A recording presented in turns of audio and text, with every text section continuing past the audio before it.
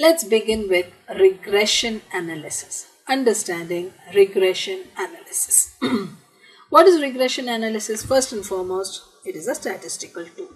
What is it used for, students? What does regression analysis do? It tells us the strength and the direction. What do you mean by strength? Is it strong or weak? Yes or no? Strength and direction. Direction means up or down, plus or minus, positive or negative. The strength and the direction of the relationship between two or more variables. For example, if there is a change in the interest rates, would there be a change in the bond portfolio? Bonds are based on interest rates, right? I mean, the incomes from a bond portfolio is from interest rates. So what is the effect of a change in interest in the bond portfolio?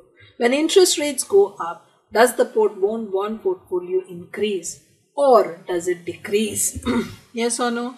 If there is a change in advertising costs, does it affect the sales? Does it improve the sales in the next quarter, in the next year? What is the effect of advertising costs on sales? Yes or no? What is the effect on profits? What are the factors which influence profits? Why do profits fluctuate? Is it the change in sales? Is it the units sold? Is it the pricing? Is it the cost? Is it a particular cost? Is it the material cost which is fluctuating? What is it? What causes profits to fluctuate? So what does regression analysis do? It's a tool which is used to analyze the strength and the direction of the relationship between two or more variables. Here the variables were interest in the bond portfolio or advertising cost and sales. Say x-axis represents the independent variable and y-axis represents the dependent variable. Do you understand the x-axis and y-axis? I hope all of you have an idea about the graph, students. Otherwise, you need to brush up on how to use a graph, how to read a graph. Normally in a graph, you have a horizontal axis like this called the x-axis and you have a vertical axis like this called the y-axis. Okay, this point is 0 and the values here are positive on the right side of the x-axis, just as these would be negative. Now I have put 1, 2, 3, 4. The values could be anything. It could be 1000, 2000 or 50, 100, 150, whatever. But basically this is 0. Anything to the right side of this 0, this would be positive, and to the left side would be negative values. Similarly, this is the y-axis. This is 0. These are positive values here. 1, 2, 3, 4 and negative down below. So this and only this is what is called our positive quadrant. Positive quadrant. Okay. So what they are saying is x-axis will represent the independent variable while the y-axis would be the dependent variable. How much change in sales due to a change in advertising? So this is my independent variable and sales is going to change based on the change in advertising. Or so I'm thinking. I'm trying to build a relationship. Yes or no? So sales is dependent on advertising. Sales is the dependent variable on the y-axis. So this axis, on this axis, we shall represent sales, and on this axis, that is the x-axis, we shall represent the advertising costs. Followed? Advertising cost is the independent variable. We are trying to find out the more we spend on advertising, what is the effect on the sale. Sales is dependent on advertising. X-axis, independent variable. Y-axis, dependent variable. Okay, so it's by drawing this graph that we are first going to understand regression analysis. Here we are. What is the correlation between the two? This is a table which says even if advertising is 0, even if you don't advertise, there is a certain minimum market. Maybe this is $50,000. We are assuming these values are in dollars. Okay, 50,000. then by every $2,000 that the advertising costs increase, here 50,000 is expected to become 100,000. 4,000, once it again increases by 2,000, this will become 150,000. If you notice every time with a 2,000 increase, change in advertising cost, sales seem to be increasing by exactly 50,000.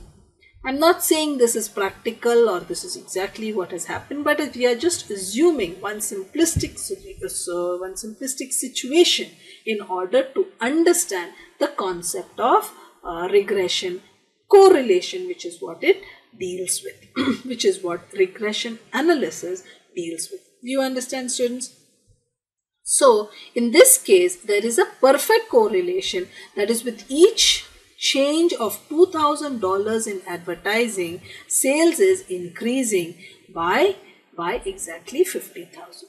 So there is a correlation, and it is a positive correlation in the sense when advertising goes up, sales is also going up, and it goes up proportionately. So normally in such a situation, we say the correlation is 1. An equation for this line, okay, an equation for this line is as below.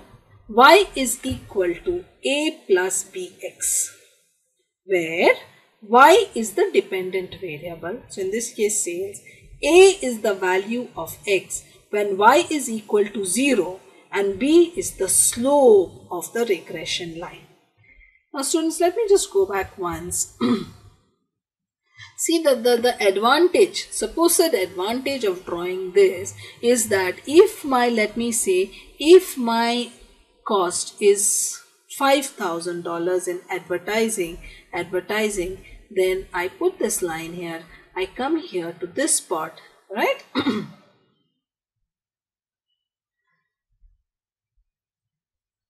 5,000, and I say maybe it will be something like this. The relation would be, I can say, I expect, I predict. So if I spend 5,000, if I spend $5,000 here, I expect my sales to be 175,000. This is how I'm going to use the graph. So while this is a more simple approach, we will anyway discuss the formula, the theory, so that when even if it is not so perfectly correlated, we can solve and understand the correlation. Now look at this. Let us understand the relation with an equation. The simple regression equation is y is equal to a plus bx, where y is the dependent variable. In our case, it is sales, right? We are talking of sales here. And a is equal to the value of y when x is equal to 0. So no advertising cost also, it is 50,000. In our example, this is equal to 50,000. Yes or no? The value of y when x is equal to 0. And b is supposed to be the slope of this regression line. The slope. What is the slope? Slope means change in the dependent variable due to 1 unit change in the independent variable. What is the change in, what is your dependent variable? Sale. Yes or no? Sales is dependent on advertising. What is the change in sale? Due to $1 change in advertising expense. So if you take that, there is a change of 50,000 for every 2,000 change. So can I say that there is a change of $25 for every $1 change in advertising expense. Okay, so y is equal to a plus bx. This, of course, students, whatever letters you use this, you should just be able to define correctly. You should understand what is what. That's all. Y is the, in this case, y is the dependent variable. Variable x is the independent variable. B is the slope of the line, the beta it is called. In this case, it is 25, and a is what it is, what is called the y-intercept, the value of y when x is equal to 0. X is 0, y is 50,000. Yes or no? This is how you put the plots. I hope you are clear about the plots also. 2000, 1 lakh, 2000, this is 1 lakh, right? We put a point here. 2000 will go up. 1, this is here. So this is a point here. This is a point here. This is how we plot and draw the line. I hope you're clear with this. If it's 4,000, 4,000 on the x-axis, right? 4,000, 150,000, 4,000, 150,000.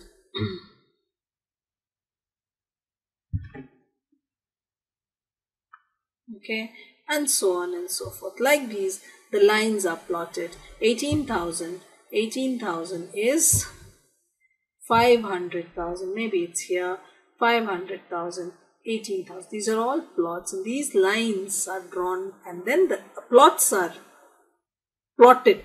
These points are plotted in this manner, and a line has used to join them. Of course, this has happened because exactly the slope is supposedly 1. We'll come to that slowly. But have you understood what this means? This means that when the advertisement expenditure is what? Is $5,000, y is equal to a plus bx. If I want to find out y, that is I want to find out the sales, instead of the graph, if I use this also, I could find out a is 50,000, that's the value of y, the value, the sales, when there is no advertisement expenditure. 50,000 plus bx, b is 25 as has been given here, or 50,000 by 2,000 into what?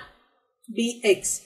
What is x? Advertisement expenditure is 5,000. X is advertisement expenditure, and I want to find out the sales when advertisement expenditure is 5,000.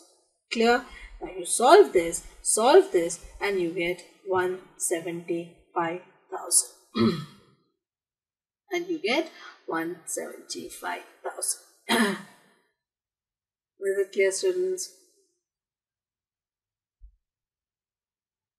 So through the line, we draw a line like this, and then we say if it is 9,000, what would the sales be? If it is 17,000, what do you expect the sales to be? It may not be exactly correct, but this is a line which more or less accurately tries to tell us what the expected sales could be with these advertising costs.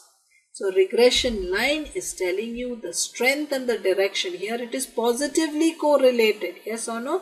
As advertisement expenditure goes up, this also goes up. What goes up? Sales also goes up. If this were to come down, sales would also come down. That is how they have this. Of course, students, this is not a statement for all business. Depending on the data for a particular business, this is what we have seen. This is what we have seen. It may be totally different for different houses, different business houses. This is a particular individual case in a particular area, in a particular organization. That's all.